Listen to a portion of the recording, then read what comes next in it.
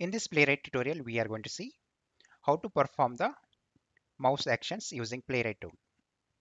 So let's navigate to the web browser and let's look at the scenario. So we will navigate to the google.com and here I will search with tester stock and I will take the some part of the URL. So I will take this part of the URL. So we will enter this particular URL and we will do firstly just normal click, double click and right click from the mouse, middle button click from the mouse and left button click from the mouse. And also we will see how to hover the mouse on the elements also.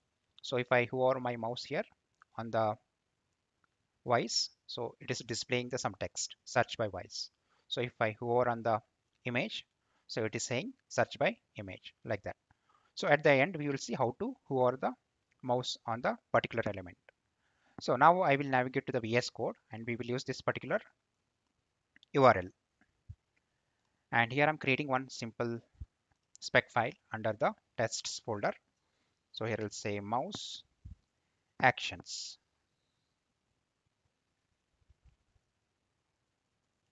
dot spec dot js file.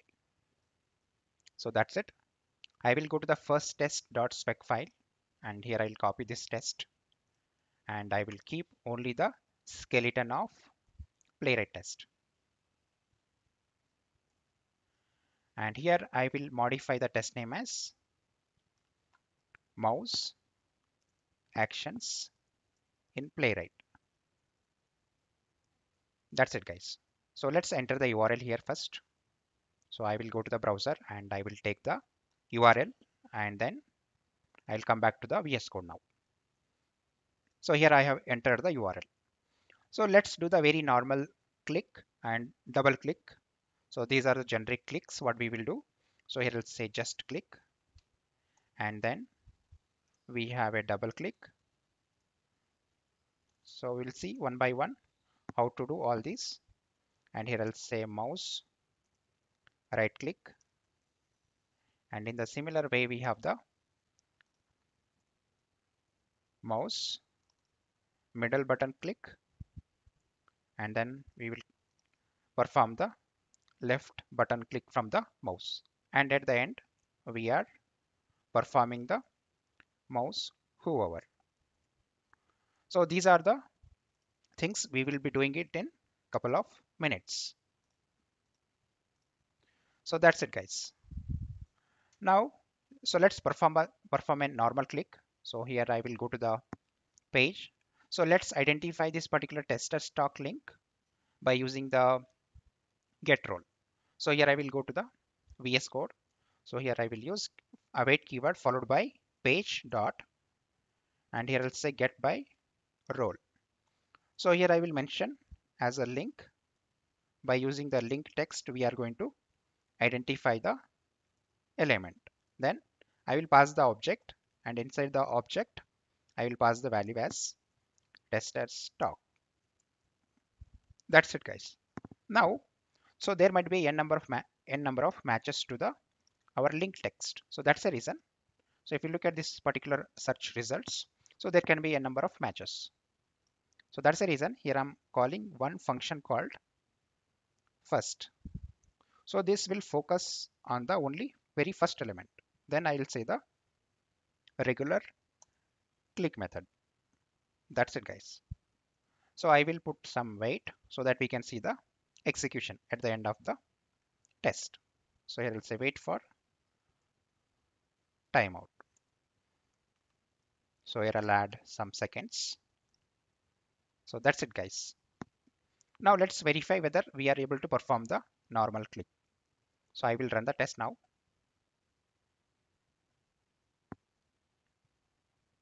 So it is launching the browser and it is entering the URL and it should click on the tester stock and it is navigating to the tester stock channel. And if you see here, so our test is perfectly working fine. So this is how you can perform our regular click or the normal click. So I will take the same locator and we will see how to perform the double click on any element using Playwright. So previously we have called click function. Now we have to call the dbl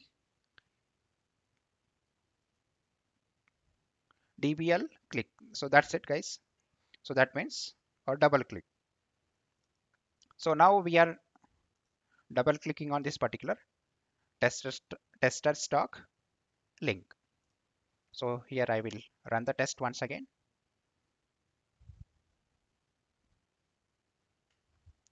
So dbl click is nothing but the double click. So if you see here, it is navigating to the YouTube channel, and finally it is closing the browser. So this is how you can perform the double click. Now let's see how to perform the mouse right click. So we will take the same element. So basically I'll take the same element here, and then if I go to the web browser, so simply we will right click on this particular link like this, right? So I will go back here, and so here I'm calling one method called click. So inside the click method, so here I'm passing as button. So so we have to pass the object, guys, not directly button. We can pass it. So inside the object, we can pass the button colon. Then here we can pass the values inside this. So firstly, let's perform the right click from the mouse. So simply you need to pass the right, and this is going to right click on the element by using the mouse. So let's run the test now.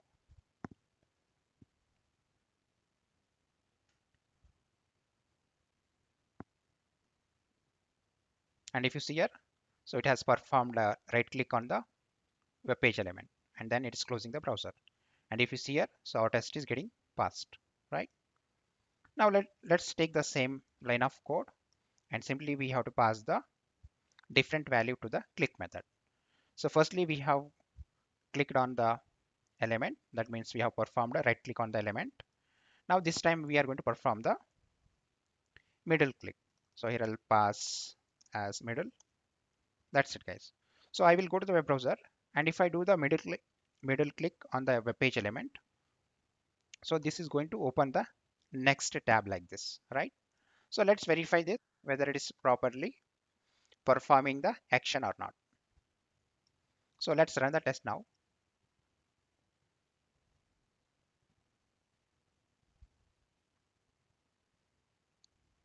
So we are performing the middle click, and if you see here, it has opened the another tab. So it has opened that particular link in the second tab. So that's it, guys. And if you see here, our test is perfectly working fine. So this is how we can perform the middle button click from the mouse. Now this time we will perform the left button click from the mouse. So simply here we have to pass the different value. So here we have to pass the left as the value to the button. So that means we are passing the object to the click method. So that's it, guys. Now I will run the test, and this time it will perform the left button click from the mouse.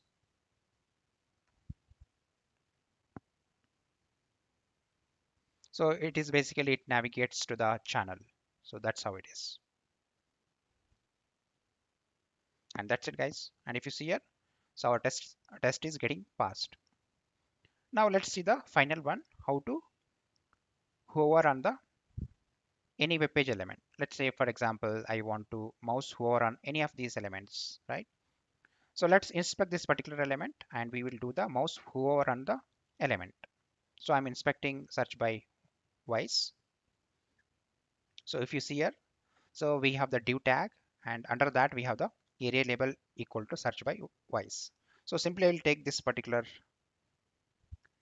attribute and value, and I'll paste it here. That's it, guys. And we are able to identify the element by using the CSS selector. That's attribute equal to value. Simply I will take this CSS selector, and I'll come down here. So here I'm using await keyword. So we are going to identify the element now. So I will use the page dot locator, and here we have to pass the locator value, whatever we have identified it. So that's it, guys. So we have identified the element. Now I'm calling one method called hover. So this function does the mouse hover on the web page element. So that's it, guys. So if you see here, so whenever you open the page normally, so this particular text will be not displayed. Only if you hover on the page element, then it will display the text as search by voice, right? Now let's run the test and see the results.